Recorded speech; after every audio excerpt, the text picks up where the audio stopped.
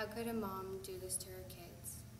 The words, actions, and decisions she makes with just a couple drinks have changed so many lives. I was only 11 when it all began. She also had a 1-year-old, my little brother. She would drink and then leave. My 2 older sisters and I would take care of our brother, just hoping that she made it back safely. This went on for a couple years. Trying to keep the alcohol and the car keys away from her were our chores to keep her safe. We were constantly worried we'd get that phone call that she'd been hurt or worse. How could our loving and caring mom during the day turn into such a psycho at night?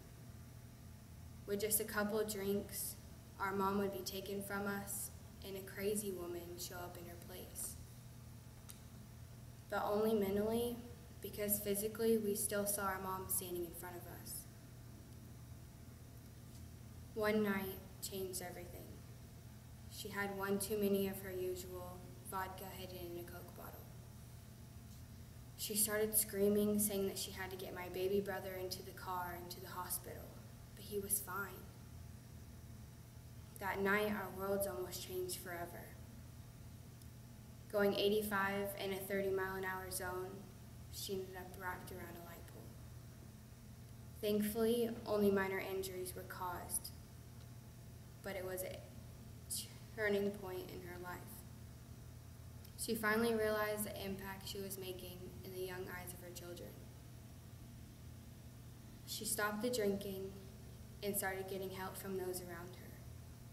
We stood behind her in her decisions to begin a better life, just hoping she wouldn't pick up another bottle. We finally had that loving and caring mom we thought we lost for good. The wounds from these years will never quite heal. Stuff gets written on your hard drive when you're a kid. But with every new morning, every undrunk smile, and every good decision she makes is starting to buy back all the trust she lost. Good, okay.